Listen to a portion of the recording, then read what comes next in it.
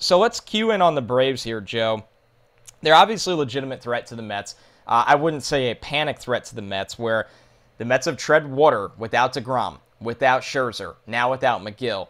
The Braves have lost Ozzie Albies for at least till mid-August. Right now, do you think this has become a legitimate race that you have some fear of? Or do you think things kind of trend in the way of the Mets, where they do have one of the easiest schedules in September, they do have reinforcements on the way, and while the Braves were aggressive at the deadline last year and it paid off for them, we know the Mets are not just going to sit on the phone and do nothing at this deadline either.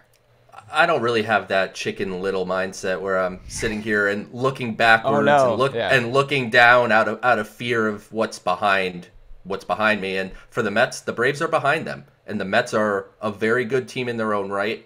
The Braves are a very good team. They won the World Series last year. I mean, I said this when we did our live show. Like, you were probably pretty naive if you thought the Mets were just gonna run through the NL East and wrap this division up early. This is going to be a race down through September. Atlanta and the Mets still have 15 games left against each other, so I think that's going to be a large determining factor in who wins it. But Atlanta is a strong roster. I mean, they have some pitching.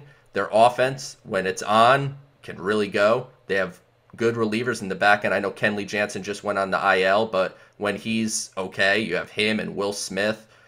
They're a very good team, and the Mets and the Braves will probably be battling for the remainder of this summer. It's going to stay pretty close.